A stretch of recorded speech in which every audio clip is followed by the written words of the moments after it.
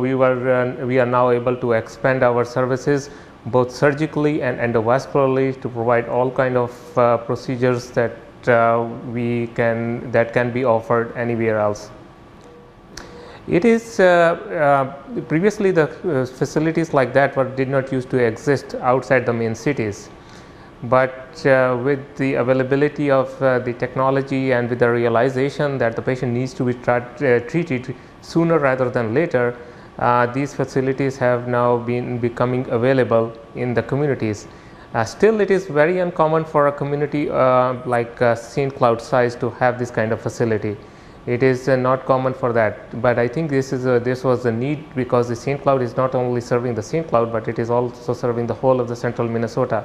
So by having this service available over here, we are at least saving an hour of time for the patient care who needs this procedure emergently.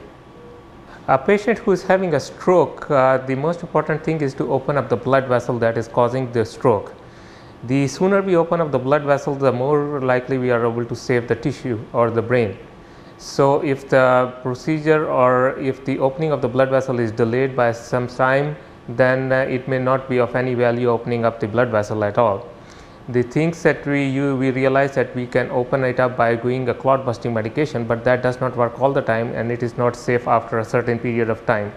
So by using this machine, we can go in and open up the blood vessel, and by opening up the blood vessel, we are now saving the brain. We may still have some stroke that may have already happened, but if we open it in time, we may be able to save a lot of brain in there, which is we know that the brain is time, and the brain cells are dying with every passing minute. So the sooner we open it up, the more brain cells we are able to save, and the better the recovery of the patient would be.